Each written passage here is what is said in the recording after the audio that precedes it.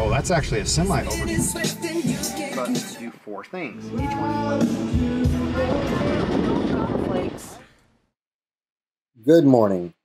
So I'm shelled in right here to my BeagleBone Black. This particular one has the Debian image. I'm going to use that to get started to explain how this works.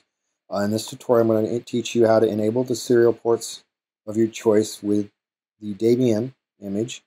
And then also you can use this same technique and this knowledge to enable the serial ports on the BeagleBone Black using Ubuntu Snappy. The examples I'm going to give you will work on 15.4, and I'm sure you can just very easily apply this to 16.04 once you can actually build the core for Snappy. I'm not going to show you how to build a Snappy core yet in this tutorial. Mostly this is for my own notes as well, because this is something I'm going to be working on regularly, and I don't want to forget how to do all this. So let's start with how I first came about to figure out how to set these COM ports up. Is I used Debian.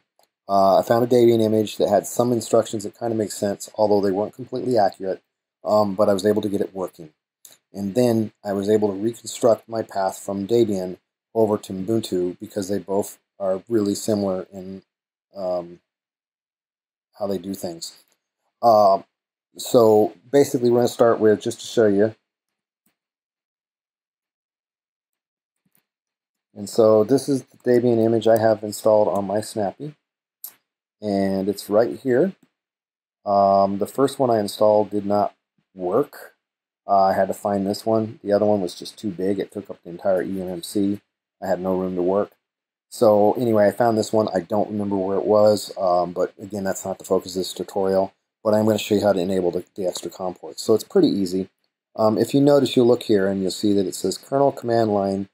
It shows the consoles are enabled, but also see it says part BB2 and BB uart2 and BeagleBone Black uart4 are enabled.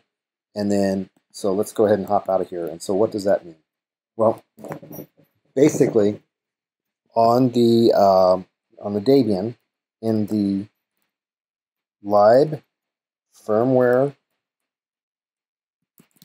folder, you are going to see a list of device tree overlay files. So when Debian boots up, it loads a default device tree for the BeagleBone Black, and that only has uart0 enabled. However, you can then enable other devices by loading these overlays, and you'll see here you've got uart1, and you want the 00A0 overlays. So you got uart1, uart2, and you've got uart3, 4, and 5. And so when I said BB-uart2 was loaded in that previous line and BB-uart4 was loaded, that means I loaded these two overlay files to enable them. So what are these overlay files overlaying? Well, when your BeagleBone boots, it has in the boot directory a dtbs directory. So let's change there. In the dpts directory, in the dtbs directory, I apologize, which is the device trees, you're going to see a bunch of device trees for the version. We want the ARM7 because that's what the BeagleBone is.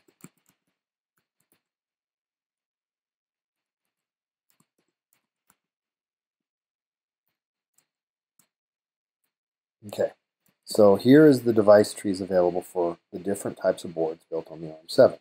And you're going to see different brands and etc. So let's just find the BeagleBone. It'd help if I could type and if I was paying attention. So there we go. And there it is. This is, now you can specify these different ones, like this one enables the HDMI. This one, again, each one of these are different, but none of these will enable the serial port specifically that I wanted. So you use the overlay in addition to whatever you want. But by default, this is the one that Debian is going to load when you boot. That's what it's configured to load. So with that being said, how did I tell it to load these overlay files I showed you in that other page? How did I tell it to do that? Well, it was pretty easy. Let's go back to the boot directory. And in this file right here, uEnv.txt file, Okay, so basically in this file here, we are going to look at it.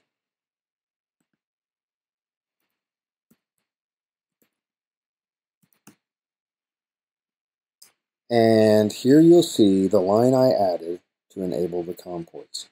Now, as long as your OS is working correctly, basically it's that first part of that file name, BBUART2, BBUART4. That will enable those two other COM ports. And literally, once you do that and reboot, you will have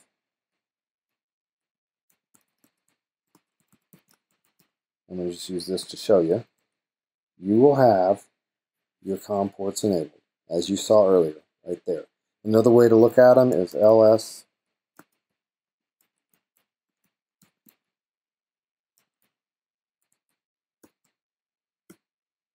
and there they are. Okay, so there's our ports. They are enabled. It creates a symbolic link to them so that you know, but this is the port name that we generally access them at. So that is all it takes in Debian to enable those files. So now you say, okay, so we have our device tree and then we load these overlay files, but what does that all do and how can I use that to make it work on the BeagleBone Black? Well, that's enough for this guy. That's all you do in Debian. So we are done here.